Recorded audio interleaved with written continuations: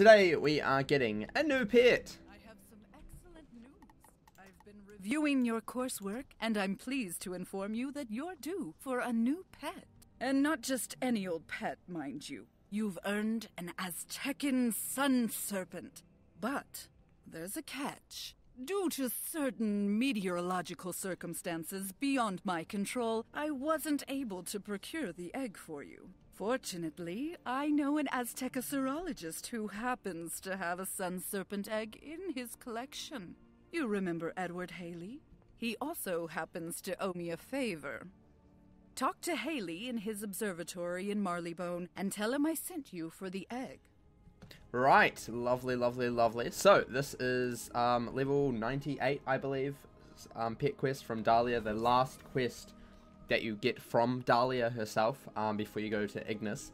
So yeah, I'm doing it slightly out of order because I know we've already had the Raging Bull spell, so just pretend that I did it in order. I kind of completely forgot that this quest existed until a wee while ago, so yeah, don't hate me. But yes, now we need to go to Edward Haley, who is obviously in Marleybone in his observatory, which is pretty cool, to get the Sun Serpent. So obviously we have oh, hello, Shadow Trickster. I've been questing a little bit. We're just starting Imperia at the moment. For more of that, you can see my second channel. There's so many videos of fire questing going up right now. Shameless self-promotion. But yeah, as you remember, at the start of Azteca, we went to see Edward Haley, right at the start of Azteca, like right early on. And yeah, we're heading back to him because he owes a favor, and he's in this wee little obelisk here. Lovely. Lovely. Thank you. 3 times. 3rd time's the charm. Makes sense. Good job, game. Good job. But here he is. Look at him. Look at him. Hello. Well, look what the Quetzal dragged in. Good timing, too.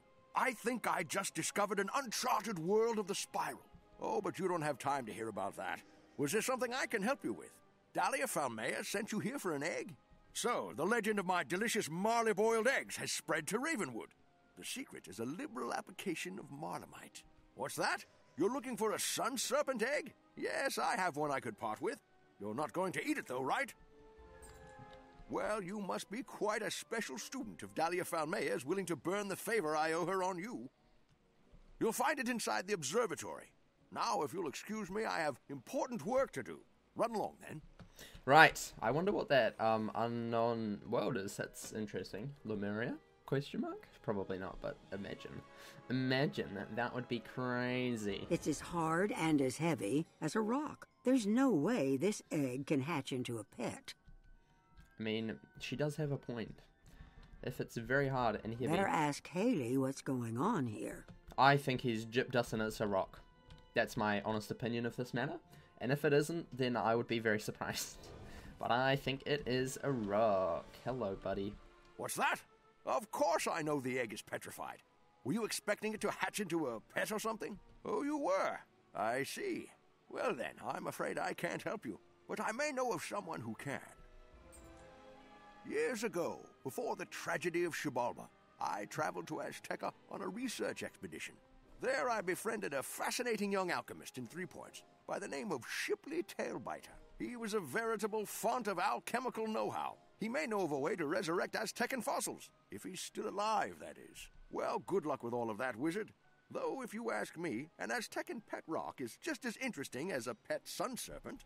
I don't think so, buddy. I would disagree severely.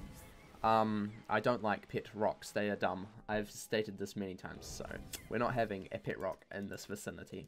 Thank you. We want a sun serpent. We want a sun serpent, not a pet rock. SMH. Right, let's head to Shipley Tailbiter. Sounds kind of scary. I might need to put my Karen away because he might bite the tail, so we'll just switch onto the skates for a second so the so he doesn't bite. Actually, this mount actually works quite well with the Stitch. I used to really dislike the roller skate and the ice skating mount, but I think they're pretty simple and I like them. I've become accustomed to them, so I rate 8 out of 10. Yeah, that is my thing, my rating. Wizard, why have you returned to doomed Azteca? You need help restoring life to a fossilized sun serpent egg? No small request. If that egg hatches, it will ensure a piece of Azteca lives on. Of course I will aid you. Making the restorative will be easy. That is, it'll be easy for me, so long as you go on the death-defying journey to gather the supplies I'll need. Collect molten lava from Isla del Fuego in the floating mountains. Take care not to burn yourself. You'll also need to collect some toxic scales from the venomous quetzals in Tierra de Brea. But I'll do the rest. Good luck. We're going to Tierra de Brea. Oh my gosh, it's been so long since we've been there. We'll watch this defeat and collect quest take 5 million years. Oh my gosh. It will 100% take 5 million years. I can guarantee you. I can guarantee. This is Tierra de Brea, right? Yeah, it is. I know where I'm going. I love Azteca because I know where I'm going now, mostly. Most of the time. We need venomous quetzals, which down the bottom. Down the bottom. Let's take out the feints because they have, like, no health. Definitely don't need feints, that's for sure. They're down here. Yeah, right down here. Bum, ba-dum, bum, ba-dum, bum. There they are. Life. Rank what? 12? Elite? Not too bad. Not too bad. That'll be easy peasy. So yeah. Welcome to fire.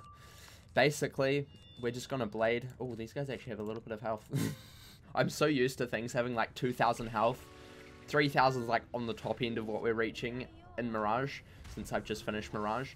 And yeah, 3,000 for Azteca is still quite a lot. Jeez. Completely forgot that Azteca stuff and Crystallis stuff have so much health, it's ridiculous. Because how to make game harder? Just increase health. Makes sense. Makes complete sense. That's just Meteor. Should be dead. Easy clap. Easy clap, hopefully. What's that? Cycle of life or mending? I don't know. I can't remember the spells. I can't remember the life auras. There's too many of them. They need to stop making them. Actually keep making them because it's fun to have variety in spells. Treant. Oof. Right. Here we go. Meteor strike. Can we get it first try? That is the question. Drum roll, please. Do we get it? Do we get it? The answer is... no, we got 1 of 2. Okay, well, let's fight another one. Let's go again. Rematch. Rematch, fight me. Thank you.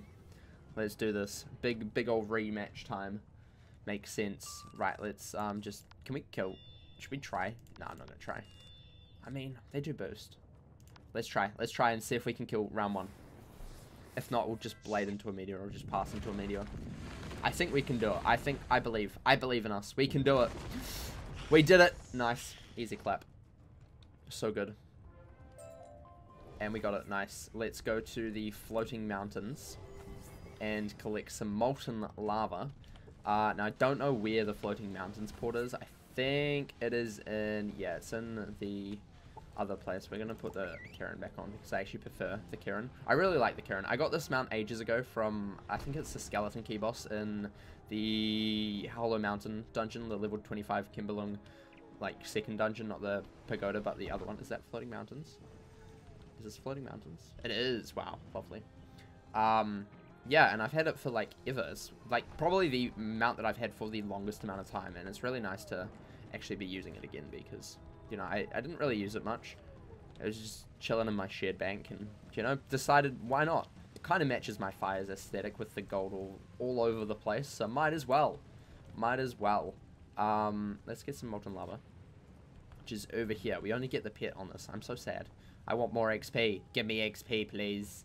Please, XP. Please, I need XP. I need all of it.